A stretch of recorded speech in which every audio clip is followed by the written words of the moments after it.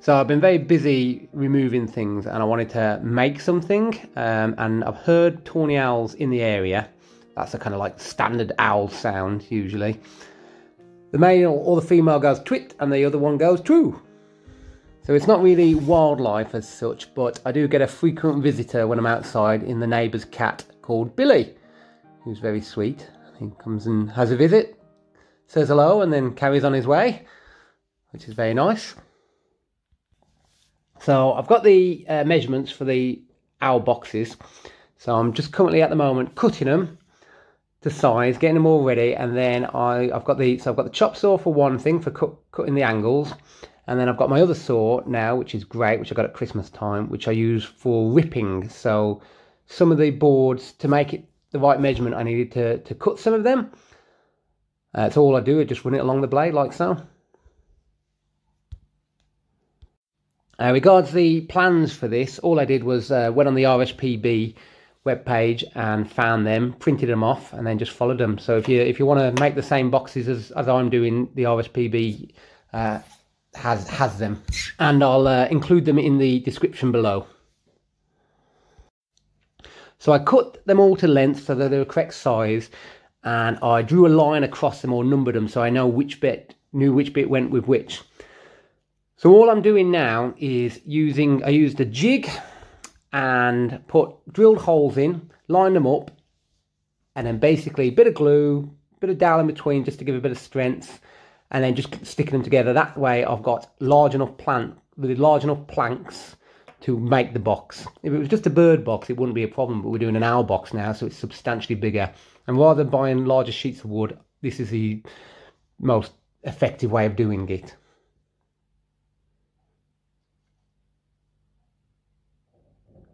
So as you can see, all I do is hammer them in place, and then I use a clamp just to hold it, not for long, it doesn't need to be for long, just to hold it for a little while, just so it all held together and set.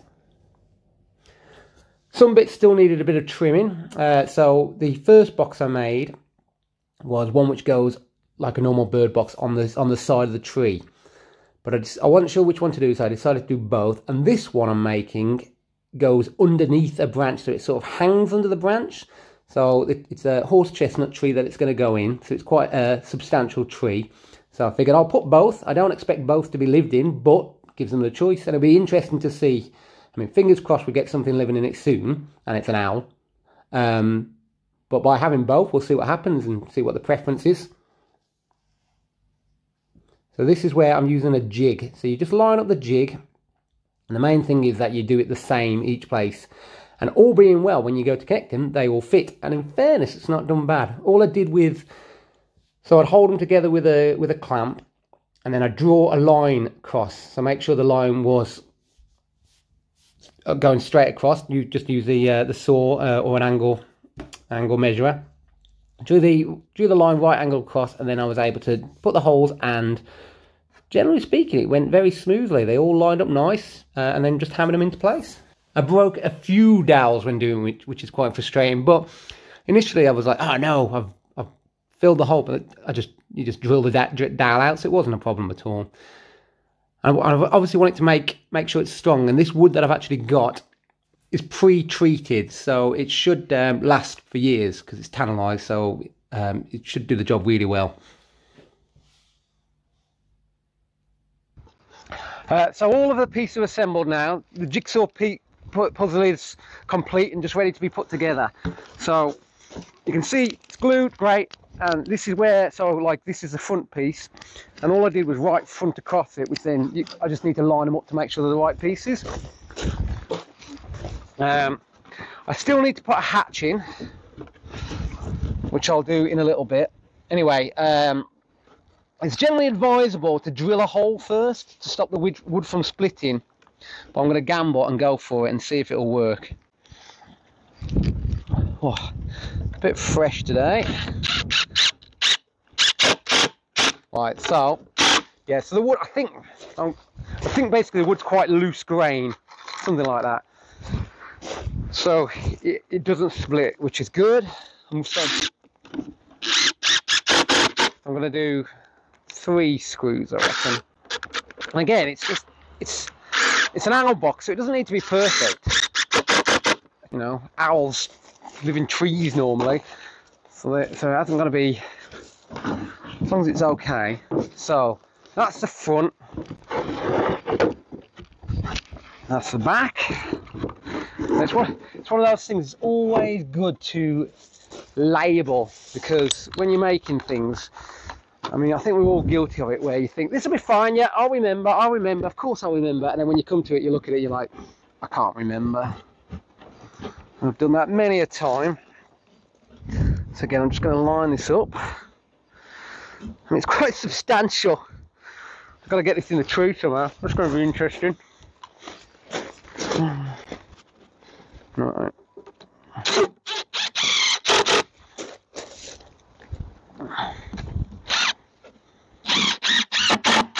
Right, so I've got to put a side hatch in. So I kind of forgot this. So I'm going to do it now. I'm not sure exactly how yet. So this is the box. That's fine. That's looking good. So I'm going to put the side hatch in. I'm going to do it at the bottom. I mean, that fits. That's a good start. So yeah, the reason for the side hatch is because when it's up there, up in the tree, hopefully it's fine, but it's worth checking every so often to make sure everything's okay. Not when it's being lived in, definitely not when there's any eggs or hatchlings or anything like that. But come winter, if it's been lived in, it's worth taking down completely, because you don't want there to be a build-up of parasites and stuff like that. So one example where I had a blue tit box at the back of the house, and there was some blue tits in it. It was great, and I was very pleased. Great, coming and going. Anyway, come winter, I decided to take it down because well, I was going to take it down, clean it, ready for next year. And when I took it down, unfortunately, there were two dead chicks in there. So I don't know what had happened to the mom or anything like that, the mom and dad. But yeah, there was 2 dead chicks, so it needed to be cleaned out. So having an inspection hatch basically means I can have a little peek in winter. Has it been lived in? If so, great. I'll bring it down, give it a clean, put it back up ready for the next year. If not, then I'll leave it. But by having an inspection hatch, it saves a lot of time. So I don't think it really matters how where it goes. I reckon about there. Yeah, so I'm going to cut there, glasses, cut there, and all I'm going to do is put a hinge on it. I could just screw it in place. Now I'm going to put a hinge, and then all I'll do is put one screw at the bottom. All right.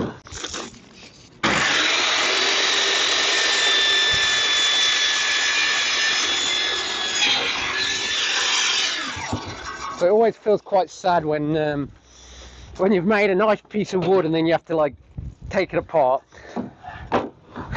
So yeah, I'm thinking 2 little hinges. Let's see what I can find. So I've found some old hinges. They're not great, but they'll do the job. And again, it's a bird box. Well, an owl box. It's an owl box. It doesn't have to be perfect. So I'm gonna, yeah, ideally something like a piano hinge, which is like a long thin one, would be better, but this will do. So I'm going to put the other one in place, and then that should fit, which is good. Yeah, that fits. Where's my screws? So I'm going to put that in place, and then I'll be able to see where we're at with the bottom one, because I might have to trim a bit off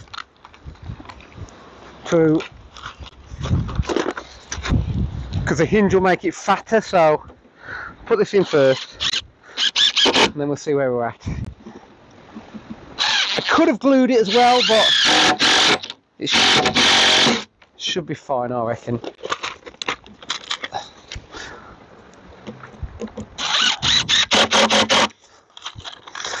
So I put 3 in already, but they're going in well. I certainly don't want it falling apart. And again, it doesn't matter if it's a bit drafty. It's still going to be better than just sitting in a tree. I mean, I suppose if you think about it, owls, they generally go in like hollowed out trees, things like that. So this is just recreating it that.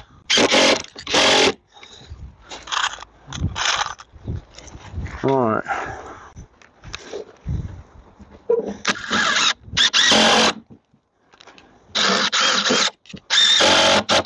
Right, so that, so I think it's going to hang like that in the tree. Now I want to put this hinge in, so it's going to sit in like that. And I'm going to do it so it needs trimming a bit because it won't. Just needs trimming a bit just to allow for the hinge. So I'm going to cut just a real slither off there. Not much at all. And again, just make sure I'm cutting the right bit. Right, so that side, I'm going to cut that side just because it's a bit damaged. Now normally I'd use like a little stick thing to push it on, but because I'm not going anywhere near that, I don't need to. Alright.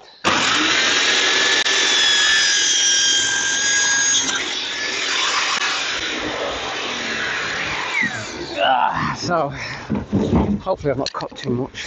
Alright, that's fine. Yeah, no, that'd be good, that'd be good. Alright. So I'm thinking, it's always many times I put hinges on wrong and then be like, I've done that wrong. Right, so I'm just going to go there. I want that like that. So it's going to go sit like that. So yes, okay. Alright. So if you don't do the hinge right, then it won't work.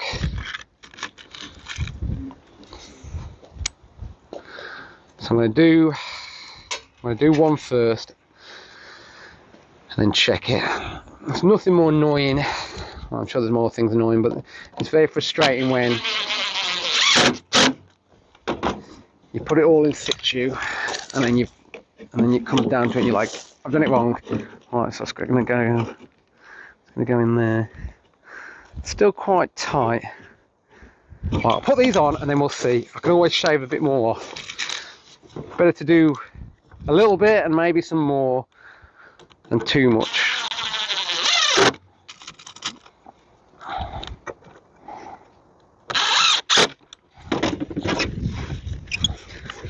Again, I want to make sure the hinges match up.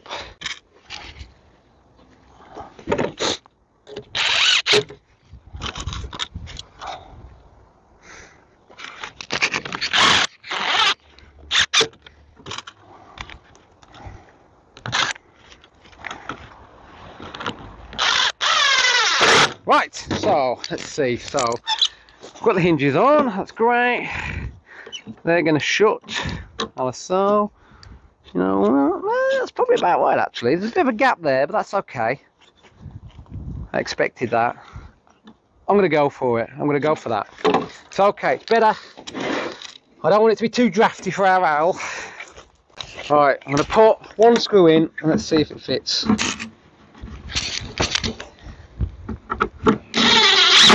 Right. Let's see. Ah, look at that. Right, so there's a reasonable gap there, but I'm going to put a screw in there that'll pull it tighter. That's fine. I'm happy with that. I'm happy with that. Right, let's get all this in then.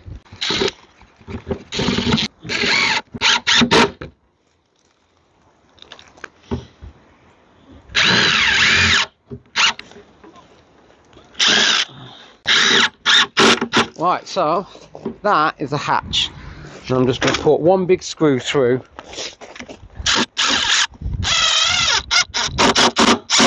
That's fine, perfect. Right, so that is prints through the box. I'm going to get a little doorknob for that, and then I need to do a bottom piece. Right, okay, so I'm just getting the bottom on. There's my screws, there's my screws.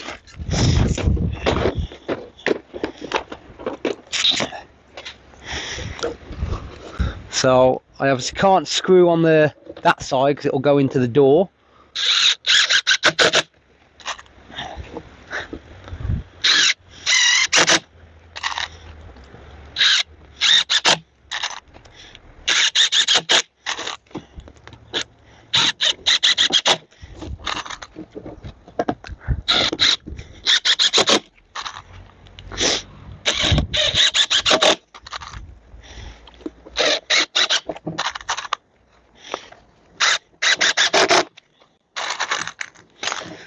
And there.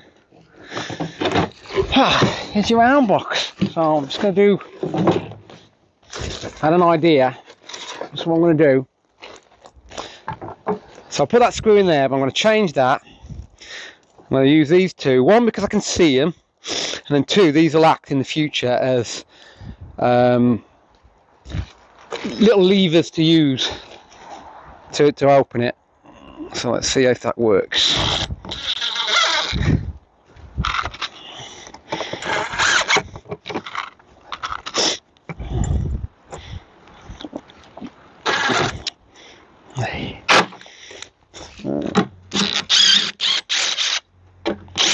So here we go.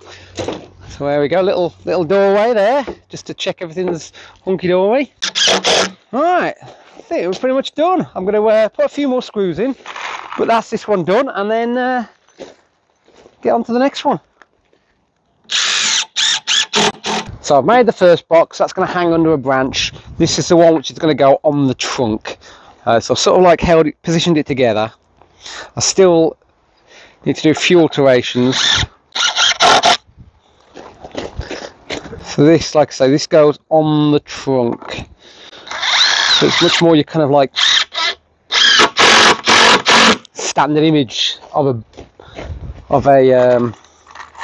bird box, owl box type thing. Alright, so I've done that. I'm going to not do the other side. However, flip it over. Now this back, I don't think it really matters where it lines up. All it is like you'd line this up, so that's how you're going to fix it to the tree. Alright, good. Making good progress. Okay, no, that's too big.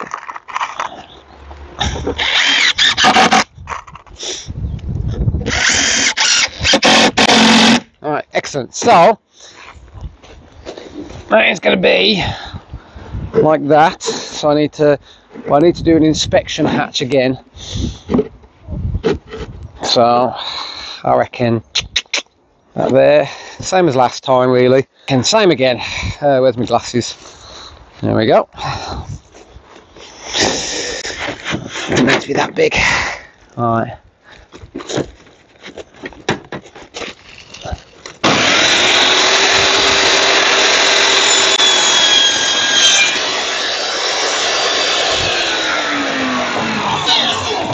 Right, that'll be big enough.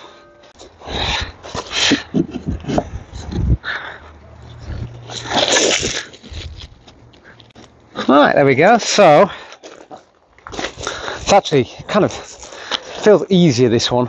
Maybe it's just because I've already made the other one. I'm experienced now.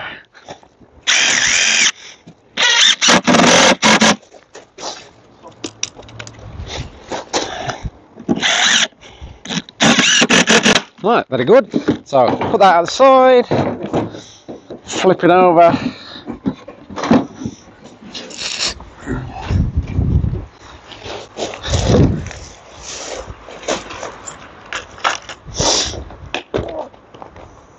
Some screws in.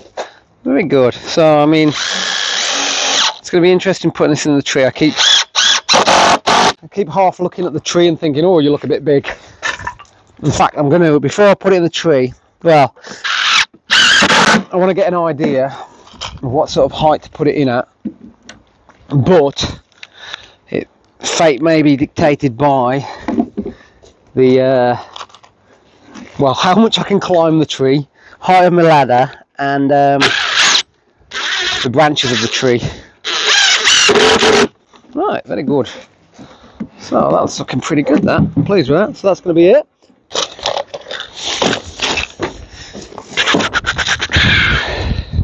I'm going to go for it with this. I feel confident, so I'm just going to do them.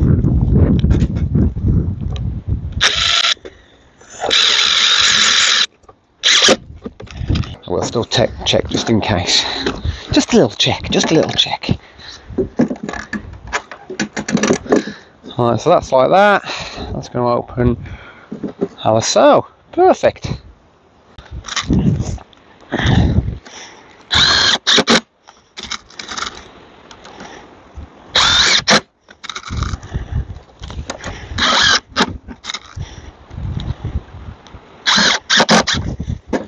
Ta-da! Very good. Very pleased with that. And we'll just fit. I'm going to do one on both sides. So it's like extra. So this will be like the handle to open it.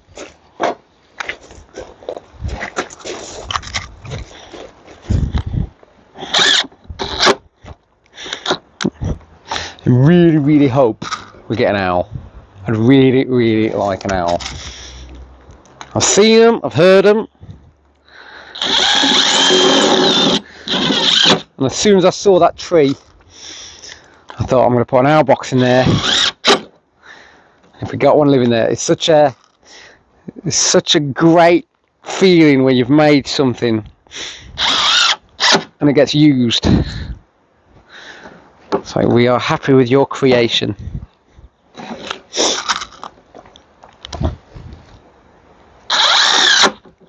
But it's no guarantee.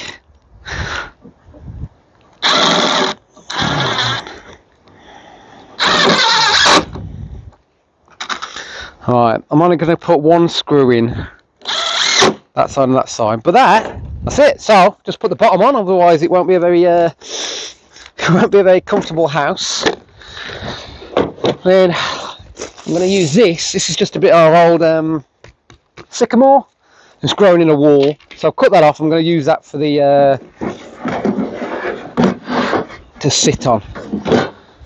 And I mean that'd be brilliant. So the image, you got the owl house, the branch to the side, and the owl sat on it. And if that happens, I'll be very happy.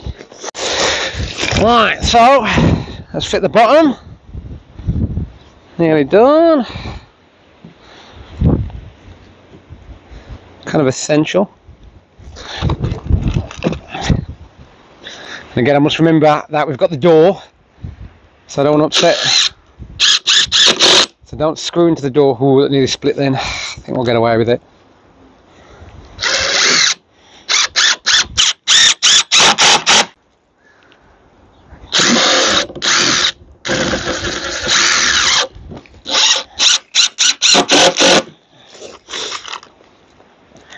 Right.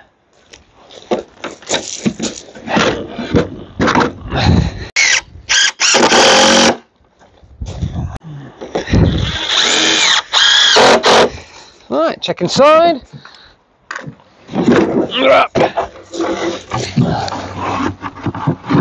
Good, no nails sticking in there. Right. So the last bit of sycamore trunk, which is going to be the perch.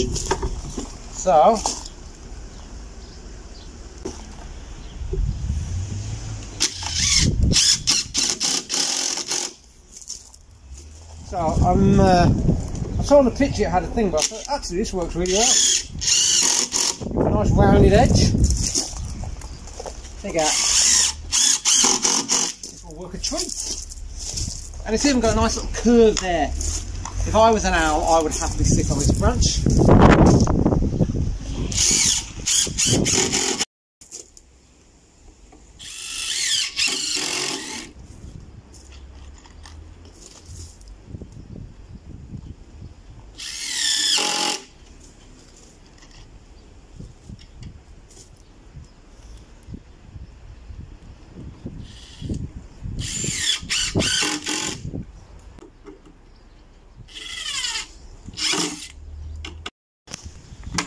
Ta-da! 2 owl boxes complete. This one to go under the tree, under the branch like that, and then this one to go up in the tree. So this one's going to be sheltered by the branch. But this one might be okay, but I've got a load of old fire hose. I've cut off a little section. All I'm going to do is just fit it on like that, and it will just provide a barrier, which probably doesn't need, but certainly won't do any harm. Just going to have it over slightly lip over at the front. All I did was cut it with a Stanley knife. I think it's pretty good, pretty small.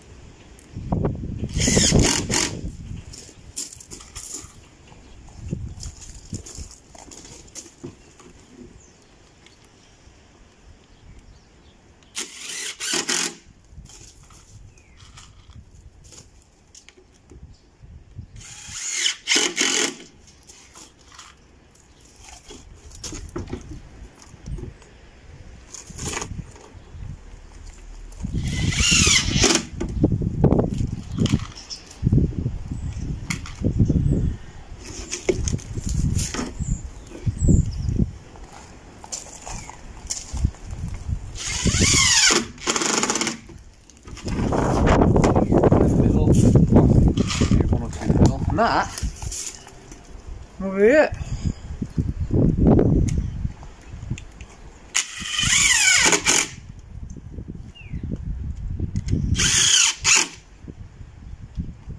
You know what, I'm not going to put one in the middle because the water will fly out. What do you reckon? I think that looks pretty smart. So, it's been quite a long one, this one. Things being made always take longer. And it's starting to get dark. So I'm not going to put it in the tree today. That can be the next episode. And also how, fingers crossed, it's going to be all super smooth going in the tree. However, we'll see. So yeah, please comment, like, subscribe if you enjoyed the video, and hope you join me for putting it into the tree. Fingers crossed. To our boxes. What do you reckon?